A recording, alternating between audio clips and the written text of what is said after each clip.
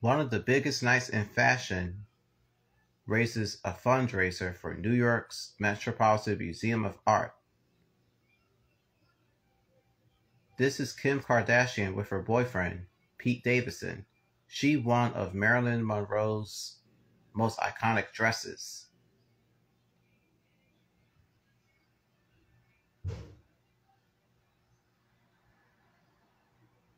A lot of people came out in support.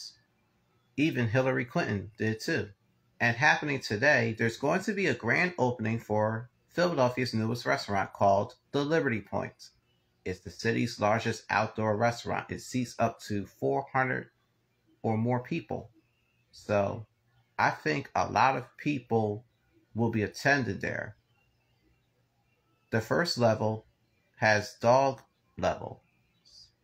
So bring along your fur baby friends. And then the second level has drinks, then food, then even some live entertainment. Let's go to Larissa to see how things are shaping up to be as she brings you her latest forecast from CBS 3. And that's all y'all need to know. Larissa, my sister, be a dear. Take it away for me.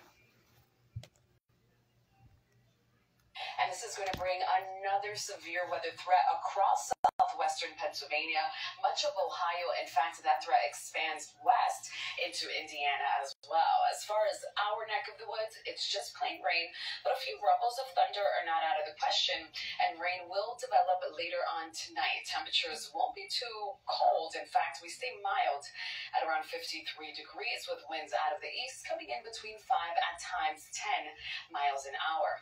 Take a look at precip chances over the next 6 days. Now, I told you we are shaping up we're crossing into what's going to be an unsettled pattern, starting with tonight's rain that will spill into Wednesday. Thursday looks dry. In fact, Thursday is the pick of the week because more rain on the way to round out the week on Friday, and it's shaping up to be a not so great start to the weekend as we will experience periods of rain for the start of our Saturday, and then it does look dry, but not all that dry for Sunday, and that's something we're going to be watching closely. So let's go ahead and time out tomorrow's rain.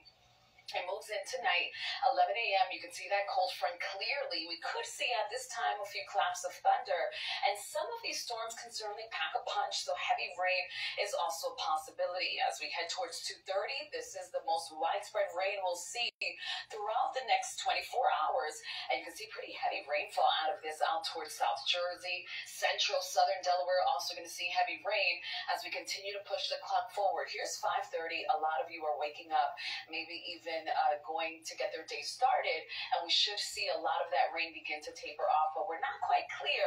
We'll be in and out of rain pretty much for the rest of the day, but the most widespread rain will take place overnight tonight. Notice 5 p.m. You see some more rain out towards South Jersey, central southern Delaware as well, and some more droplets of rain north and west of the vicinity, and then we're clear. Thursday's looking good. In fact, we are going to see clear conditions for the second half of the work week, but they're short-lived because system number 2 of the week moves through on Friday, and this one is accompanied with chilly air. You see that bulge in the jet stream that's going to allow for that cooler air to migrate, and it's going to send our temperatures back into the 50s for the start of the weekend. A quick peek here at the 7-day. Today, it's mostly cloudy out there, but it's still mild with temperatures in the low 70s.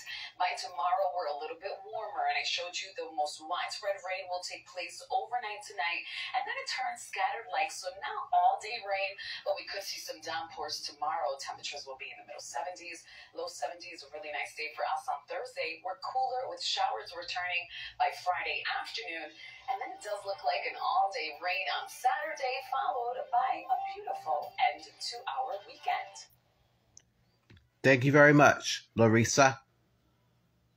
Our final headline is coming up next. Better stay put, everybody. We'll be right back.